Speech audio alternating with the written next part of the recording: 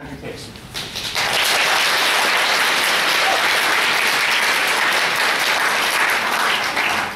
Well, I thought what I'm going to do is talk to these fine esteemed gentlemen first for about 20 minutes, 25 minutes maybe, get them going, and then I want to throw the questions open to you, the audience, and we want this conversation to be provocative and lively, so particularly provocative and lively questions to them and not to me. The question was put, has the culture of celebrity become corrosive? It's all pervading. I've been a journalist now for 30 years. When I started out, the celebrity was the royal family. The royal family are now B-listers, frankly, compared to St. Jade, who, of course, Max Clifford had a big hand in, and the sort of people who dominate Hello and Close Up and those sort of magazines. So we want to look at the rise and rise of these celebrities and examine, in your view, the panel's view, whether it's been a good or bad thing. If I could start with you, Max. You are the most probably publicly associated face of celebrity. Are you surprised by how much it has grown and grown?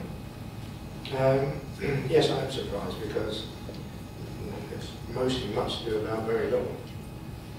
But it's a whole industry now in this country which there's more and more people determined to be famous and that want to be famous, and the media ever more playing their part because it makes them money, because obviously they can write about the new celebrities that keep coming and going all the time, and so they feed off each other. But as someone that's never been interested in celebrities, I suppose I'm quite surprised at. Much about very little, what you say. Yeah.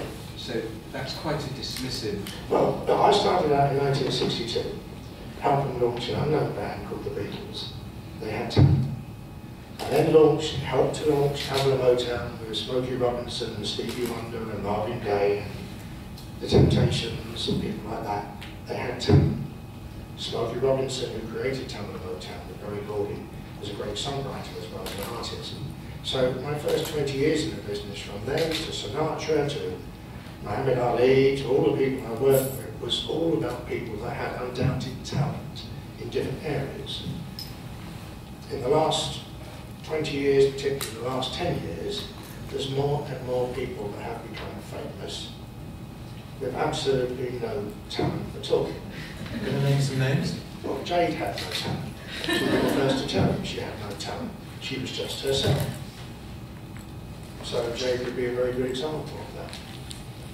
You list those uber names like Frank Sinatra and the Beatles, but you came to prominence, rightly or wrongly, with your promotion of Freddie Starr with a memorable headline, Freddie Starr ate my answer.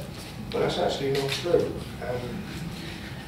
I was extremely well known and established all over the world for looking after the stars I looked after, long before Freddie Starr. Freddie Starr might have been a step in me becoming more known to the public. But that was 1986. I'd already been working then for something like 25 years, very successfully promoting stars, companies, organisations worldwide. The fact that I'd never ever pitched for business from day one, people knew me. So in terms of the public, maybe Freddie Starr was a step. But in America, I was far better known for working with the Beatles and Frank Sinatra than Freddie Starr.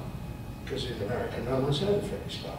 So maybe over here, that played a part.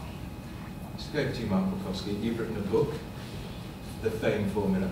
It's essentially a guide on how to be just that. See, I've given you the book twice, you still haven't read it. It's something of a journalist, isn't it? Actually, what it is, the end part of the book looks at the timing effect. Max and I talked about that briefly, but I wanted to put in context the fame makers, the people who had actually built the celebrity, and therefore the celebrity which we've got to now. And I concur with Max to a certain extent that you have got an industry that's changed.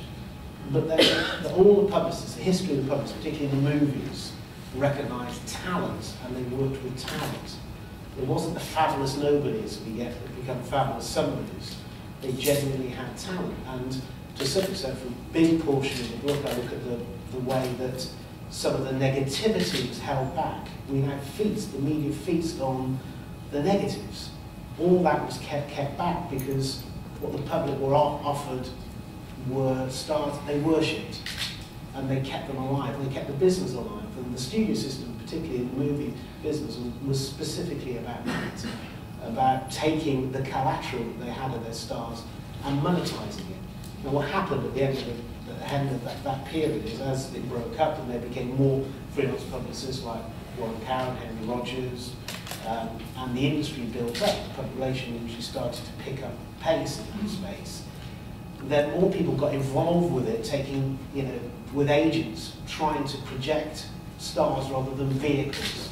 And it's come full circle to that now, where the television companies need vehicles, need these things that they need people to join in, to take part in.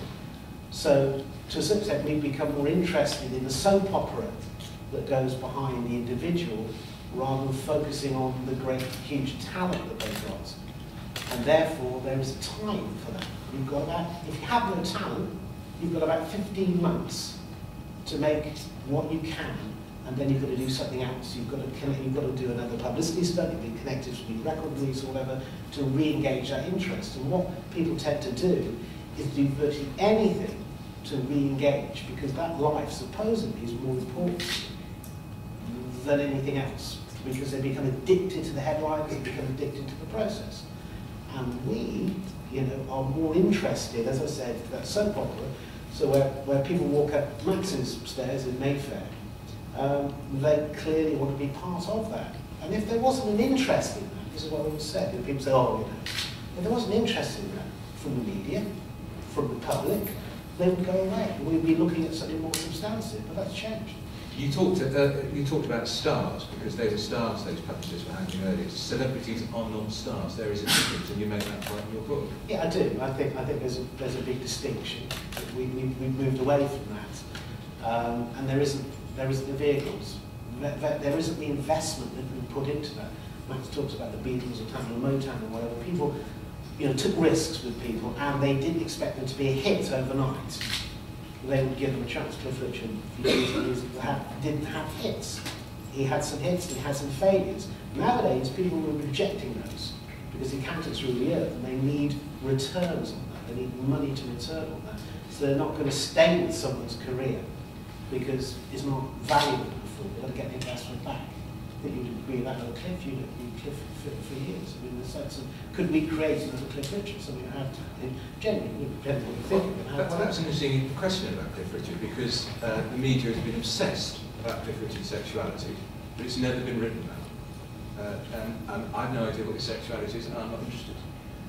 If it started, if Cliff started out today, do you think, Max Clifford, it's possible that in 10 or 15 years somebody would have come to your door and said, boy, that nice, sneaky, clean, happy, clappy Christian image he conveys doesn't fit in with the fact he or she, I stress, had a raucous night of raunchy sex with them?